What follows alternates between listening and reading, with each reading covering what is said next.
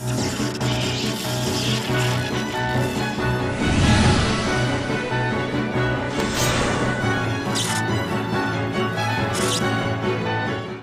boy, stay calm everyone, we're wrapping up the year with some awesome Kingdom Hearts news.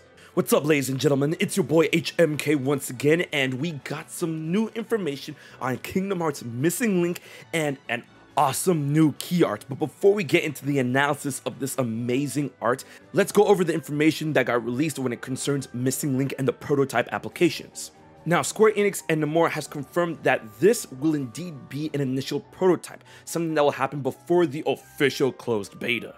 It's going to be extremely limited, only 1,000 applicants will be accepted when testing out this prototype, which once again will be Japan only. Other things to note is that the applications start today and will end on the 26th of December, and that the prototype will launch on the 13th of January and end on the 18th of January. Going on from that, this prototype will only be available to iOS users. But before you get it twisted, this is only for the prototype, as going off the trailer and common sense dictates that the full game will indeed be available for both iOS and Android. But right now, they're really getting this testing phase going, and apparently if you get accepted into this program, you cannot post videos or screenshots from the prototype online, although you can talk about it and you can write about it as much as you want. Alright, and now we get into this artwork. I really wanted to tear into this last night, but I got home super late, so now it's here. The key art to Kingdom Hearts Missing Link. And I already know what you're thinking. A lot of you guys have been saying on social media already. Oh man, Bloodborne vibes? And honestly, I get it. The whole atmosphere for this key art really screams Gothic style Victoria era London with all of the fog and even some steampunk vibes. I'm just out here looking at this art scene like a spot Jack the Ripper. But let's talk about this art a little bit, alright? Here we see Scala ad Caelum, but the version of Scala ad Caelum from Missing Link that predates the version that we see in Dark Road and in Kingdom Hearts 3. But while the trailer of Kingdom Hearts Missing Link was pretty happy, upbeat with the music, and even though it was a night, it was all sparkly and nice, and it gave us the feeling of hope. But when we look at this art, I get the complete opposite. It looks very dark, very grim, straight up depresso espresso. Here you can see various structures that make up the city of Scala ad Caelum, with what seems to be the main castle in the distance. It is still currently unknown how Scala ad Caelum goes from this to the iteration that we see in Dark Road and Kingdom Hearts 3, but the small theory I had is that it'll go through the same process that the Land of Departure goes through when it becomes Castle Oblivion, but with less, Oblivion. But now, as we look towards the main street at the bottom of the art, we see 10 Keyblade wielders. And if you notice, they're divided into groups of 3, and there are 3 trios aside from the character in the middle, who I believe represents the player.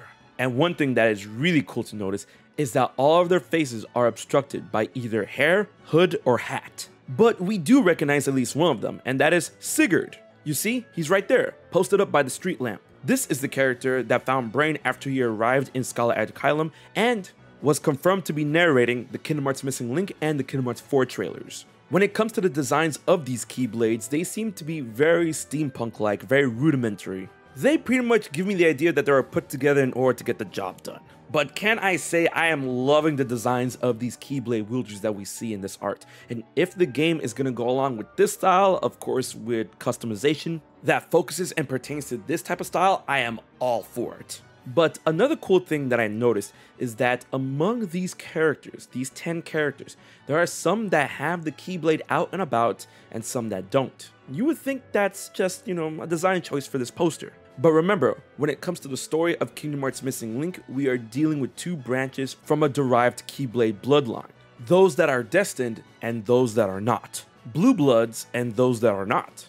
What this art tells me when it comes to those that are wielding their Keyblades out in the open is that these wielders are those that are destined to become Keyblade wielders and are part of the main branch, the Blue Blood lineage of the Keyblade bloodline. And that wielding their Keyblades out in the open asserts their position, their social class, so to speak. And that Keyblade wielders, such as the ones that are not wielding their Keyblades out in the open that are not part of the main branch of the Keyblade bloodline, cannot do so. That they may be regulated to a second-class citizenship within Scala ad Caelum, possibly singled out to be aides to the main bloodline and custodians of the city itself. which definitely gave me that vibe when it comes to Sigurd when we saw the ending of Union Cross, and here in this art he's now wielding his Keyblade out in the open. And I feel that a concept like this is going to be explored in Missing Link due to the idea of this branch bloodline being a focal point in the game. Either way, I am super excited and I know this game is going to be grand. But I want to know what you guys think. Let me know what you think about this art and the Missing Link updates in the comment section below. I honestly can't wait to hear more about this game, and hopefully we don't have to wait too long for the worldwide closed beta. Be sure to like, share, and most importantly subscribe to HMK for more Kingdom Hearts videos every week. Until the next video, this has been HMK, and I'll check you guys later. So you haven't subscribed to HMK yet? Don't piss Xemnas off.